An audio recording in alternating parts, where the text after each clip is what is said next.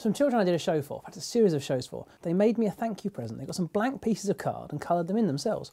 Made me my very own deck of cards. And they drew their own faces. Well, not their own faces, that'd be weird. But on the playing cards, it's the 3, 6, 9, the 10 of hearts there, very colourful 6 of clubs. That's a tricky one, that's the 3 of spades. The 4 of houses in that one, or taking his dog for a walk. That would be the Queen of clubs, you see, it's the skirt that gives it away. You get the idea. Someone didn't understand the project there, I think, just doing their own thing. But you can still do card tricks with it. If you were to choose one of these, say that one in this example, we'll see if it's an easy one or a hard one to work out. In this case, easy, Ace of Hearts. If we take the Ace of Hearts and put it on the magic vein, which is that one there, then it prints itself. But it still has a rather strange back design.